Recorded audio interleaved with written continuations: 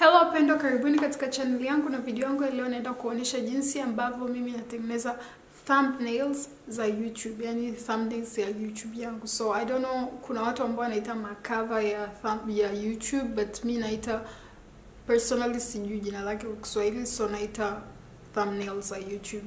So kitu unachohitaji ni simu yako and iwe na uwezo wa kudownload hii application naotumia mimi inaitwa Fonto.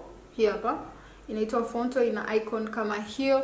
And so nitaenda kuonesha step by step. Video itakuwepo hapa ikionyesha kwa nita record the screen, alafu nitaiweka sehemu hapa hivi au upande huu, sijui itakuwa wapi, but itakuwa upande wote.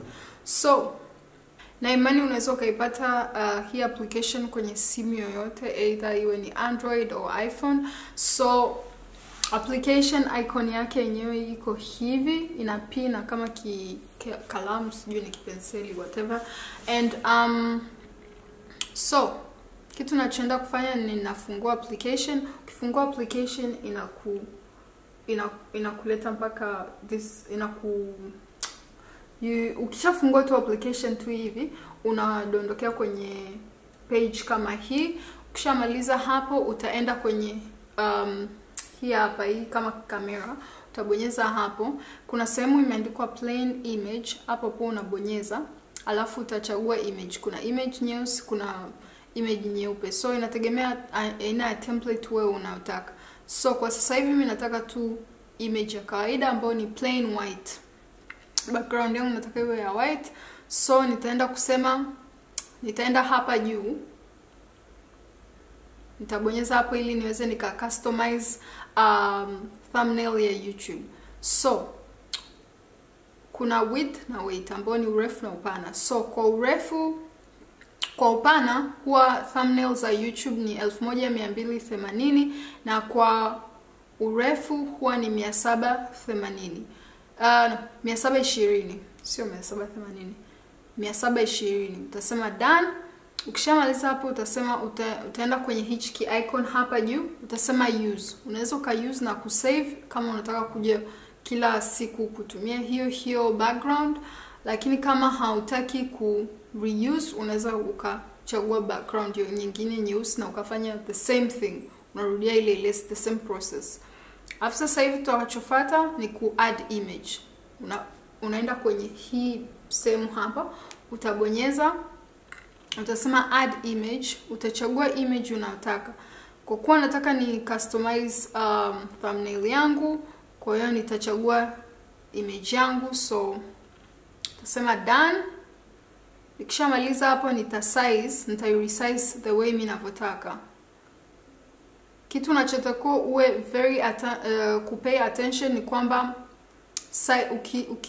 ukiresize the image, hakikisha kwamba picha yako iko ndani ya box. Maana ikiwa nje ya box, it means kwamba unaweza kukata kichwa chako au unaweza kukata image ukaifanya iwe nusu. Kwa hakikisha kwamba image unayotaka kitu unachotaka kiwe ndani ya thumbnail, hakikisha kiko ndani ya iki box. So kama mimi hapa image yangu kama mnavyoiona iko hivi. Alafu sasa hivi kitu nitakachoenda kusema ni save image. So naenda direct, nasema save image. So mfano nikirudi hapa kwenye sehemu ya image, nikaenda kwenye photo album, nitakuta image yangu imesaviwa. So hii ndo size ambayo YouTube wanataka kwa thumbnails au kwa covers za YouTube kwenye video zako. So nikitoka hapo nitaenda sana, nitasema add image, nitachagua image ninayotaka. Mimi nataka hichi icon cha YouTube. So nitakiweka kwenye mkono wangu kama vile nimekishika, alafu nitai-resize kiwe kidogo, maana kinaonekana ni kikubwa sana zaidi ya mkono wangu. Nitai-resize, nitaishusha chini kidogo. Nikishamaliza hapa, I'm halfway through, I can say. Nitai-resize tena, labda itaonekana vizuri zaidi niki-resize. Nikishamaliza hapo, unaweza uka clean out the image vizuri. Mimi sijaweza ku clean out kwa sababu kwanza sina muda wa kwanza kuunanili, but kama unapenda unaweza kufanya hivyo. Alafu kishamaliza unasema add text, afu kwenye text yangu nitaandika tu jinsi ya kutengeneza YouTube thumbnail.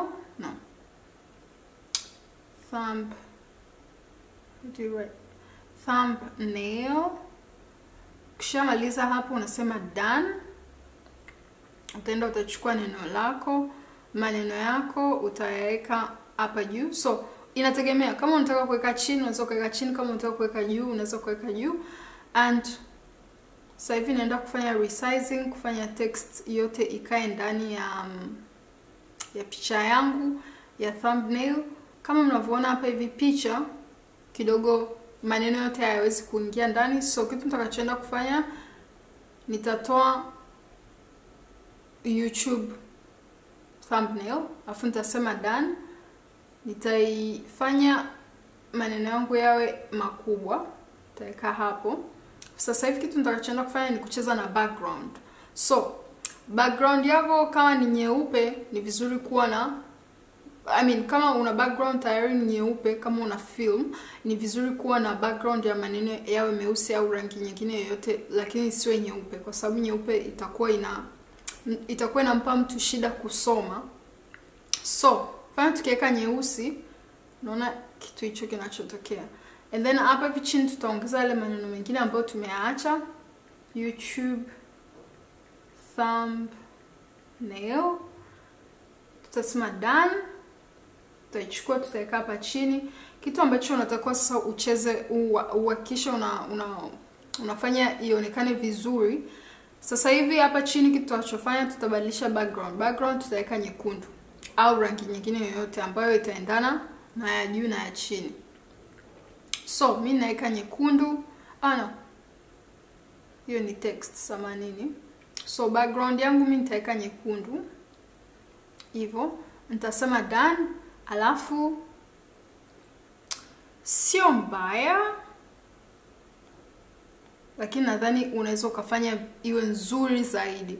So unaweza ukabadilisha background yako, labda tuseme tuifanye background isiwe very dark. Tuseme done. Na hapa chini tufanye hivyo hivyo. Tuseme background isiwe very dark. After tuseme done. Alafu kitu kingine ambacho tunaweza tukafanya ni kuyatengeneza maneno kwenye stroke. Sijui stroke ni nini, lakini kama vile unayafanya yawe mazito. Oh my god, Swahili is really tough for me. Alafu unasema done. Alafu tunaenda chini, unafanya hivyo hivyo, unaenda kwenye sehemu ya style, alafu unasema stroke, unaongeza unafanya maneno yanakuwa makubwa, alafu unasema done. Hivyo